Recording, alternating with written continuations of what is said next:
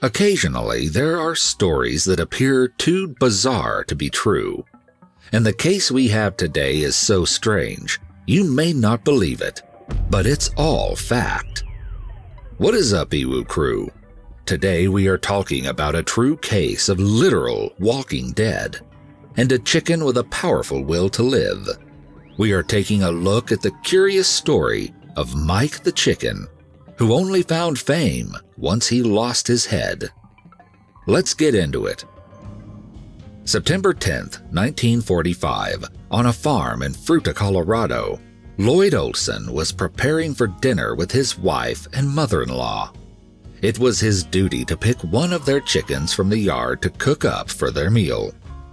Olson decided that their 5.5-month-old chicken named Mike would make for a tasty meal, but what appeared to be a simple matter of killing the chicken and plucking him for dinner went completely wrong. Despite having killed between 40 and 50 animals before this point, Olson's axe didn't quite hit the mark.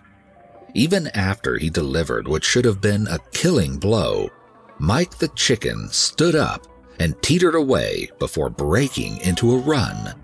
However, Mike no longer had his head. Despite Olson's attempt to behead Mike, the chicken continued to walk around the yard. This wasn't entirely unusual, as sometimes chickens can take a few moments to die after being beheaded. Beheading can frequently result in neurons firing, especially if a chicken is lying down when being decapitated. Its legs will twitch to the point of actually managing to run without a head. Sometimes beheaded chickens can run around for up to 15 minutes, and so Olson wasn't shocked at first. But Mike just kept walking, even long after the cat had grabbed the head and ran off with it.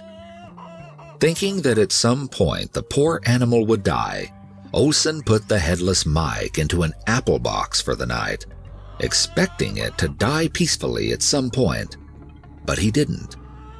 Discovering the next day that the animal somehow was still alive, Olson eventually threw Mike into the back of his horse-drawn wagon and took what he assumed would soon be a chicken carcass into the town of Fruita in order to sell it at the meat market. The wife of Olson's great-grandson later shared that while in town, Olson had started betting people beer or something that he had a live headless chicken. He earned himself more than a few beers, along with notoriety for possessing a live headless chicken, which many people found fascinating.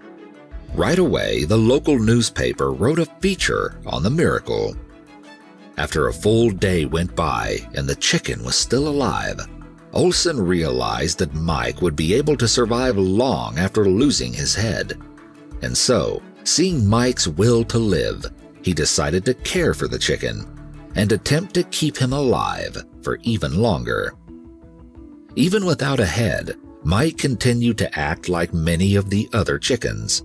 Mike didn't appear to even notice that he no longer had his head, as he would still try to preen his feathers, peck for his food, and even balance on a perch and stumble clumsily across it.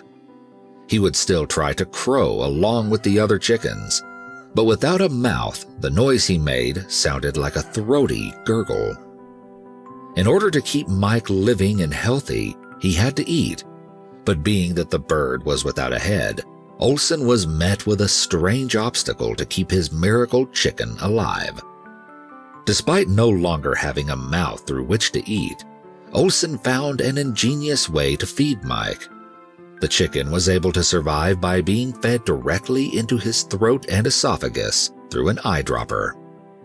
Mike survived on a mixture of water with milk dripping right into his throat, and sometimes very small pieces of corn, grain, and worms. The Olsons also used a syringe to keep Mike's throat clear of mucus, and therefore able to breathe clearly. Oddly enough, even though Mike no longer had a head, he managed to stay rather healthy with the dedicated help of the Olsons. The rest of Colorado, and soon the entire U.S., became shocked and obsessed with Mike the Headless Chicken. After his severed head was retrieved, Mike was often photographed for national newspapers, alongside his missing body part. At the time, touring sideshows were incredibly popular, featuring anomalies in humans and animals to gather large crowds who paid to have a look at the people and things they deemed shocking. A sideshow promoter seeking out the weird and interesting caught wind of the living headless chicken and traveled a 300-mile journey from Salt Lake City, Utah to Fruita, Colorado, just to get a look for himself. The promoter, Hope Wade, was fascinated with Mike and offered the Olsons a chance to make some money by having the headless chicken join a sideshow. Unable to refuse such a tempting offer, Mike the Headless Chicken, along with his owners the Olsons, joined a traveling sideshow in order to take him on the road for the rest of the U.S. to come and gawk at the phenomenon. They began their tour in Salt Lake City, where Mike was an instant hit, before quickly setting out on a tour of the southeastern U.S. The Olsons did, however, take the time to first stop at the University of Utah in order to allow Mike to be closely examined, as the Olsons were frequently accused of fraud. After some intense scrutiny by scientists, Mike was officially announced as legitimate. The university went on to try to replicate another living headless chicken, but all of their attempts were in vain. Mike appeared to be the one in a million. The scientists realized that the reason Mike was able to survive without his head was because he had technically only been partially beheaded. The axe had just missed his jugular vein, but the real miracle was that he had developed a blood clot that stopped him from bleeding out after losing his head. Even though most of his head had been chopped off, his entire brain stem and one of his ears was left intact. The brain stem is often referred to as the control panel, as it controls the most basic motor functions of the body, such as breathing, heart rate, and digestion. All of the pieces that are critical for survival. If Mike had been any other animal, he likely wouldn't have survived. But because chickens have rather simplistic brains, which are located mostly at the back of their head rather than the front, he kept the most important parts, allowing him to live. Chickens' reflex actions are also controlled by the brainstem, which is why he could still walk. While touring with the sideshows, Mike became known as Miracle Mike, and most of the country was enthralled by him. The sideshow visited Atlantic City, New York, Los Angeles, San Diego, and many other places as people queued up to catch a glimpse of Miracle Mike. The headless chicken became a gold mine for the Olsons, who had left a struggling small farm behind, only returning when they had to harvest. At the sideshow, the admission cost to witness Mike on display was 25 cents per person, almost $4 in today's currency. Mike became incredibly popular and soon was earning the Olsons $4,500 every single month, over $65,000 today. At the height of his popularity, Mike was valued to be worth $10,000, which is an incredible amount for a chicken, almost $146,000 today. His fame was almost unmatched for other animals. Mike was featured in both Time magazine and Life magazine, and eventually he even gained a Guinness World Record. However, not all of the attention he received was positive. The Olsons were frequently sent mail, most of it fan letters, but on one occasion, someone compared the Olsons to Nazis. Given the year 1945 and World War II, Nazis were on everyone's mind, but the author of the letter never explained exactly what they meant.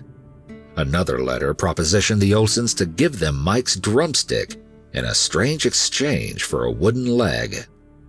Often, many of the letters weren't even addressed to the Olsons, but rather the owners of the Headless Chicken in Colorado. And because of their national notoriety, many of the letters managed to find their way to the Olsons' farm. During the touring, Mike the Headless Chicken actually managed to gain weight through the Olsen's feeding regime, growing from 2.5 pounds when he first lost his head to almost 8 pounds. Olsen said in an interview that Mike was a robust chicken, a fine specimen of a chicken except for not having a head. No one knows how long Mike may have managed to live if given the chance, because despite what many may assume, he died by an unfortunate accident rather than anything related to losing his head. On March 17, 1947, in Phoenix, Arizona, while staying in a motel, Mike accidentally began to choke. During the night, a kernel of corn had somehow got caught in his throat. The tragedy of Mike the Headless Chicken became more tragic as unfortunately the Olsens had accidentally left the syringes they used to feed and clean him at the sideshow from the previous day. Because of this, there was nothing they could do to save Mike from choking. However, the cause of his death was disputed.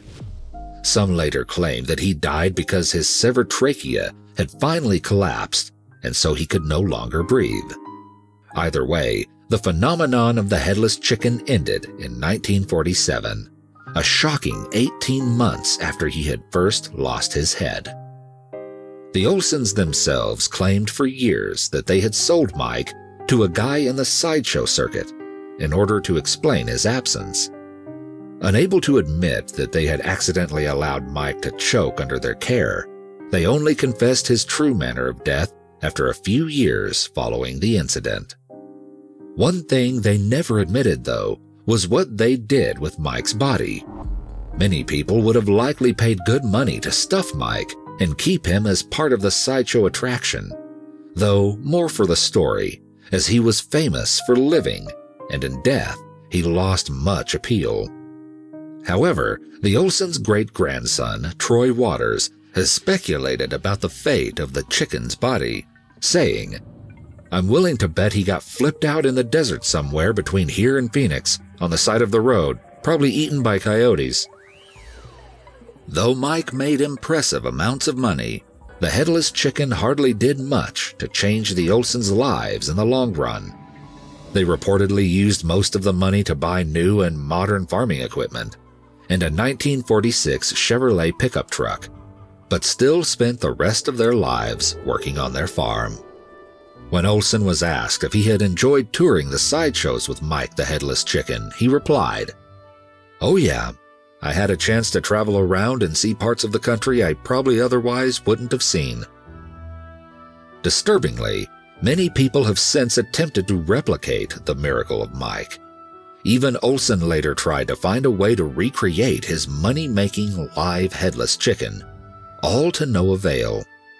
The Olsens had a neighbor who would frequently show up to their farm with a case of beer and a crate of his own chickens to convince Olsen to create another amazing headless chicken, but they never managed to. The exact cut which took off Mike's head, one that preserves the brain stem, is possible to repeat, but the main reason that the many other attempts to replicate Mike have failed is because it was the chance blood clot that saved Mike's life and allowed him to survive without a head. This type of blood clot is quite rare and can't be forced to occur. When others cut off their chicken's head, leaving the brainstem intact, the poor animals often still bleed out. Despite no longer being alive, Mike's fame remains. To this day in Fruita, Colorado, there is an annual celebration in May of Mike the Headless Chicken Day. The event is celebrated with many chicken-themed games, such as pinning the head on the chicken. Mike has now become the punchline of the well-known joke asking how long a chicken can survive after having its head chopped off. The answer is apparently 18 months, during which Mike managed to not only live without a head, but thrive as a strange form of entertainment.